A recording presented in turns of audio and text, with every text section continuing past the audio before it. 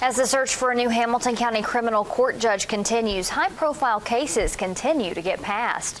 Judge Rebecca Stern retired earlier this month after 18 years on the bench. District Attorney General Neil Pinkston was approached by Governor Bill Haslam to replace the seat, but he turned down the offer. The governor also asked his search committee to expand the pool of candidates from 3 people to 6. Defense attorneys we talked to say they understand the delay, but are hoping for someone to be seated soon. We just like to see it happen, the transition happen as quickly as possible. I'm sure in another 30 or 45 days things will be back to normal. Governor Haslam will have 60 days to appoint a new criminal court judge once there is a final list of 6 candidates.